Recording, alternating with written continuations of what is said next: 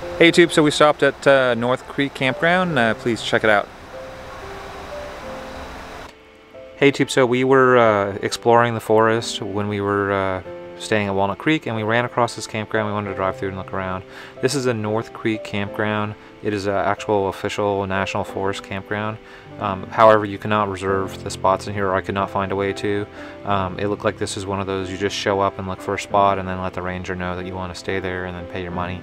And they have like a pay station here, right here at the gate with all the rules and stuff.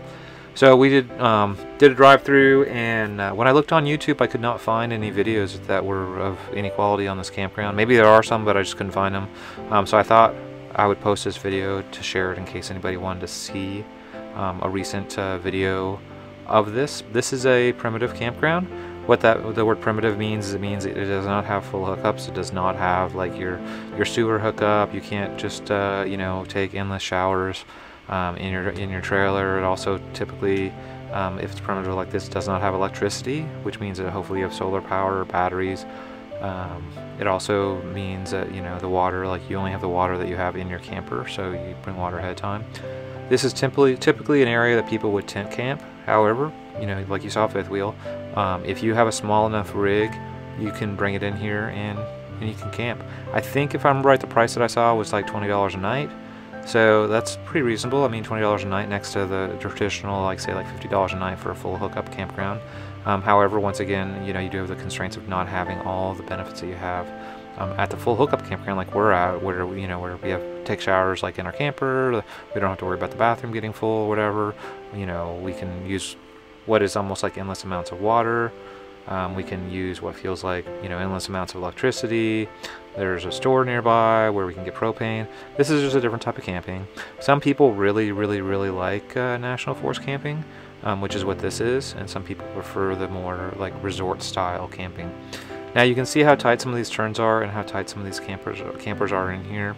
This is where the 30-foot rule kind of comes in, where if you really like this style of camping, you really want a camper that's like 30 feet long or less, because it's just so tight in a lot of these national park campgrounds. I mean, imagine trying to drive through here with like your big dually and like a 40-foot you know, fifth wheel behind you or something. Like, it would just be kind of ridiculous and really stressful. The king of these campgrounds, from my understanding, is truck campers. People with like a big, you know, 1-ton truck or whatever dually, with a camper on the back of the truck, like in the bed or whatever. That's kind of the king of these campgrounds. And then if you can go a little bit bigger, but not a lot bigger, without running into problems. Like right here, you see how there's a person that's just pulled over there on the side. You'd have to just sit here and wait, probably. Like even if I had a trailer behind me, like it would just be difficult. But you can see there are like fifth wheels back here, so it's not like impossible to get back here with a camper. There's another fifth wheel that we can see. Actually, that's a travel trailer in front of us on the left, and you just have to be very careful and very patient, and I guess really good at backing in and stuff like that. And as you can see, all these look like back-in sites. I have not seen a pull-through site yet.